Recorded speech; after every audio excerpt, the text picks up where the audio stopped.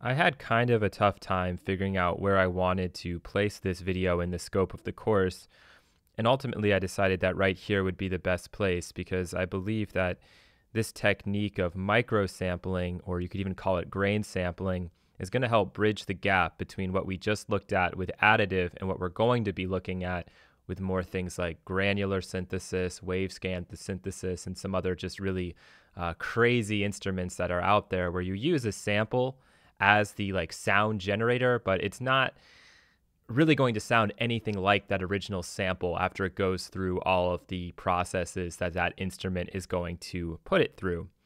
But microsampling, you could very easily argue, belongs in the sampling section because we are just repurposing some kind of a sample. And here we have this. Wonderful. And you can hear that like so, but microsampling is exactly what it sounds like. You're going to take a very small piece of this sample and you're then going to use it as the basis for your instrument. And so we could go with a loop size that's like this, for example. And when we play this through, that's still too big. Let's go here.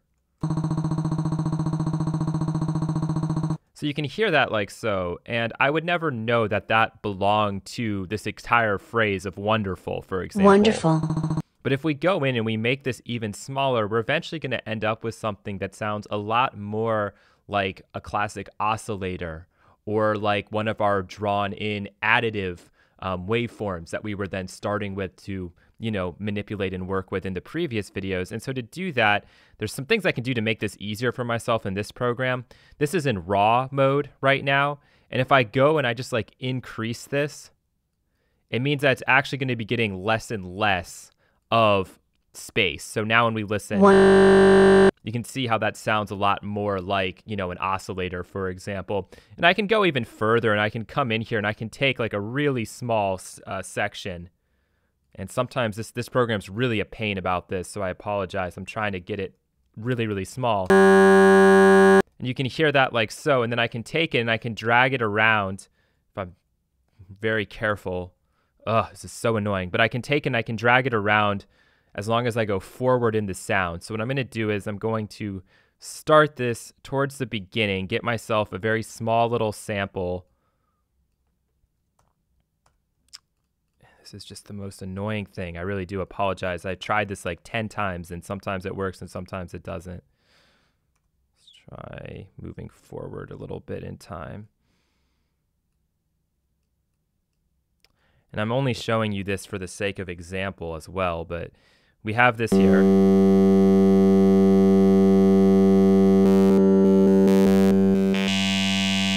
And something like that would definitely work nicely. And so just for reference, what I'm going to end up doing here is I'm going to take this, I'm going to split it out, I'm going to consolidate it, and I'm going to then go ahead and bounce this region.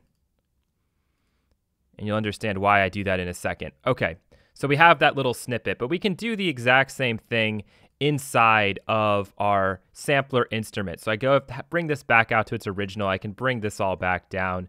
No harm, no foul there. And I can then take it and bring it into a sampler. Okay, so when it's in the sampler, I can do something very similar. Wonderful. Wonderful.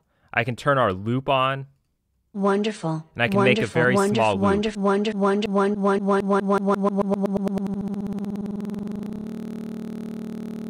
And then what I'd have to do is I'd have to move this loop around, okay? So I can take it and bring it in. Something like that. And as long as I bring this to the front, we're good to go. And I can turn key tracking on. But of course, this isn't going to be tuned. I'd have to bring a spectrum analyzer on to figure out that spot. But let's bring this on.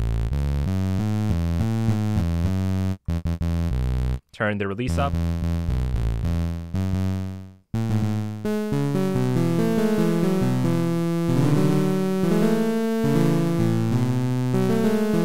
And just like that is an application of microsampling. And what's fun about this is I can then very easily go in here and create layers on top of each other, and I can detune these a little bit, and we can get a really nice sort of cool sound happening. And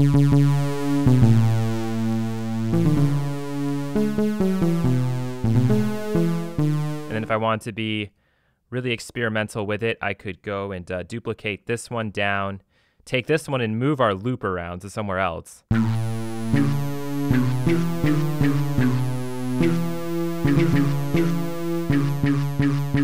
But in this case, we're getting this motion, this first part of the sample before it starts looping.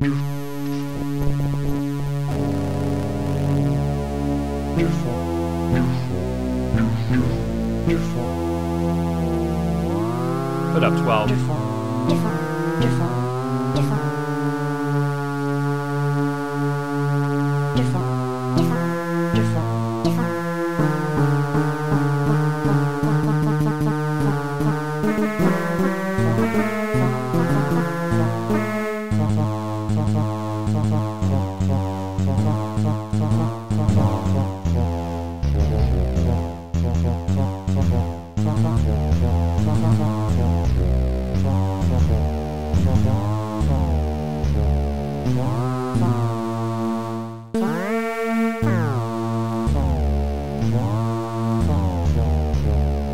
You can see how much fun that is, and that's with us using, in fact, in this case, I'd argue 2 techniques. One is micro sampling, the other is just straight up sampling into a micro sample.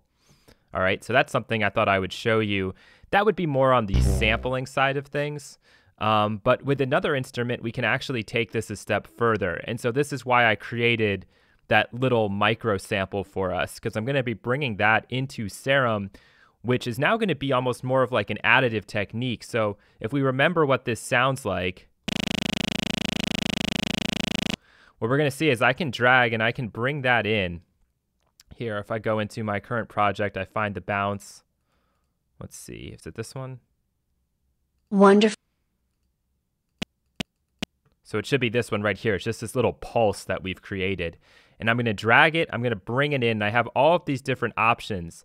And so you can see that if I was to choose something like FFT 2048, it's going to try to get as many of those overtones as it possibly can. If I go 256, it's going to be a little bit simpler. But with a sound like this, I don't think I need that kind of accuracy. I could also choose some of these other options. But let's just go in here with FFT 1024. All right, and that is what our waveform looks like if we were to see it through some kind of an oscilloscope. But when I turn on Serum here,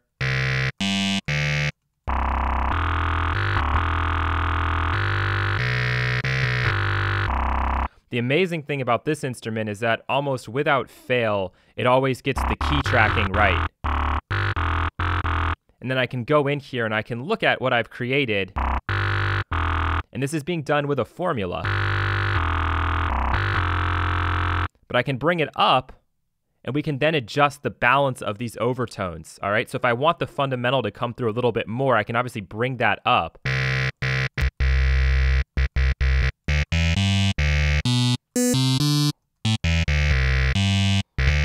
And oftentimes then I'll go in here and I'll choose something like draw even harmonics only or odd harmonics only. Let's go with odd harmonics only. And then I could come in here and I could try to kind of start emphasizing the odd harmonics just a little bit more to get something that's maybe a little more logical.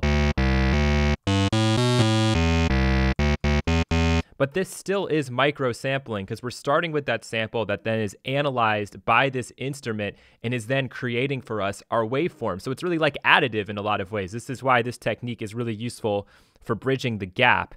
And so now I have this and I could play with it, and we could bring up the span. We might as well. So now I have this span up, and we can see how good of a job this done tuning-wise. So I'm playing a C, and we can see our fundamental is C. The first overtone here is at the next C. So this has key-tracked everything just the way I want it.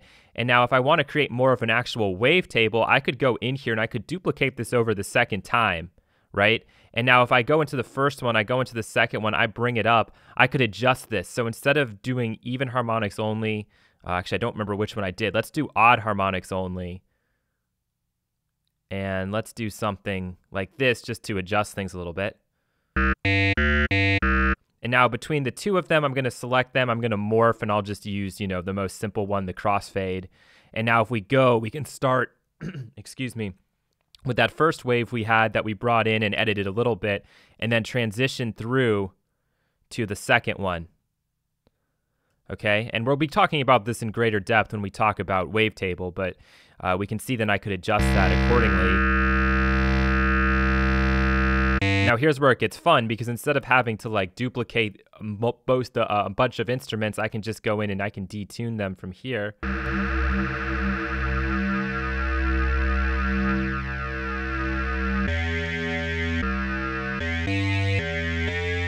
if you remember back to what we did with Additive, how we were able to adjust the balance of the harmonics, that's what this knob is going to give us the control of.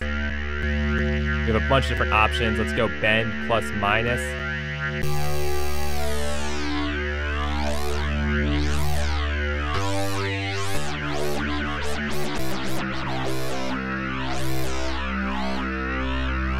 And so why don't we take a couple of LFOs and bring those on.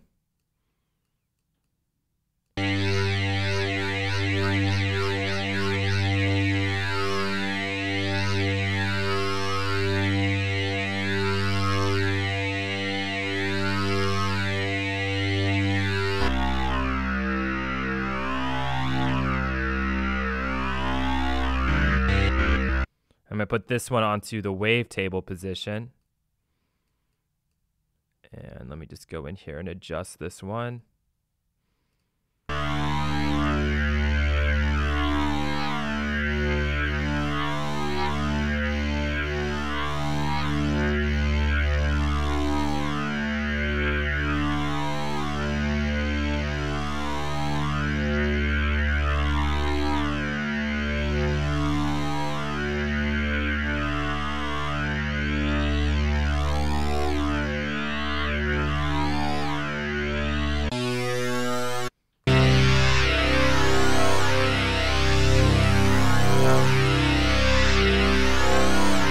We can then watch and see what's happening with the wavetable display.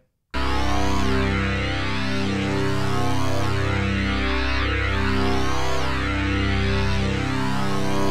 right, I just wanted to show you how easy it is to take a technique like microsampling and then create it into something much bigger by utilizing, like, for example, in this instrument, we're utilizing more of an additive technique to generate the actual waveform, which is, basically then an oscillator, which we're then able to manipulate ourselves and do some other fun stuff with it. So just thought I would show you that, and hopefully you find some really cool and creative applications of this technique as well. And you don't have to take it this far. You can always just stick with your basic samplers and do something like we did earlier on in the video. Thanks.